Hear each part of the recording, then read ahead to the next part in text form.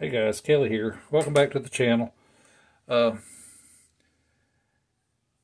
doing a unboxing video. I didn't think I'd ever do one, but I have yet to see somebody do one on this subject. This is the new auto trailer from Wes's Model Car Corner. It's an exclusive to him. I've said it before. I like pulley things, you know. I've got probably 5 or 6 of the old AMT service trailer. I've got 3 or 4 of the MPC Super, the display trailer. A couple of the Revell trailers.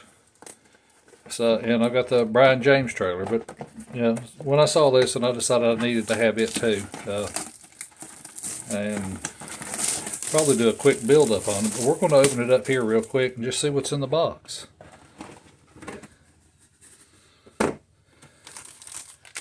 And you'll have to forgive me. This is my first time doing this, so I'm going to, you know, I'll do the best I can keeping everything where you can see it, because my camera location is kind of weird. But here are the tires. There we go. Decent tread detail. No sidewall detail.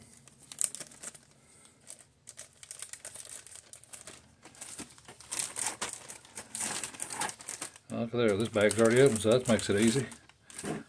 So we will start with the instructions. Well, start with the decals. They were on the side of the box, but here's your look at the actual decals. So it's got all your marker lights, Wes's Model Car Corner decals. That's pretty, I like it. Instructions.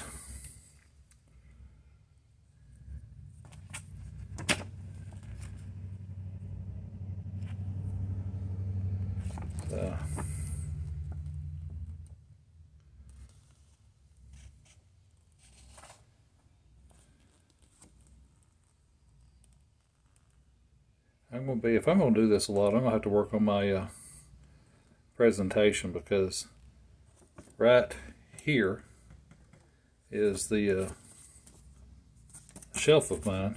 So I keep running into it. So, alright, let's see what's on the... Alright, here's the actual trailer itself, the trailer frame. Here's your rear section. Looks like your ramps, your axles.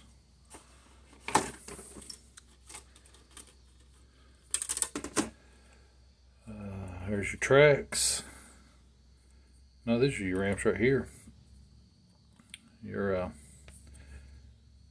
tire rack. You know, it shows you could build it with or without the tire rack. It's got a good diamond texture on it. It says the tire rack's for the race car, and the without the tire rack it's just for a regular car. But you know, me personally, I could use the